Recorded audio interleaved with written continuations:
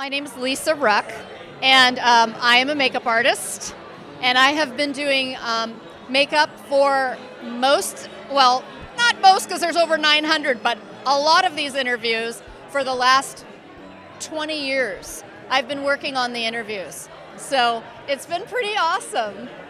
There have been some pretty great interviews that we've had. We've interviewed a lot of writers and producers, occasionally a makeup artist. One of my favorite interviews was Darren Star.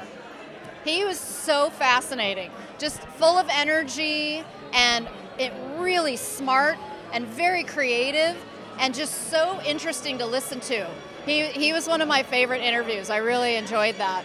Probably a lot of the soaps, like not the daytime soaps, but the nighttime soaps, which we don't really have anymore, but it would be like Dynasty, Knots Landing, all of those soap operas that were in the evening where they always were very elegant with the beautiful makeup. And I also loved Gilligan's Island because they had Ginger and Marianne, who were always very glamorous.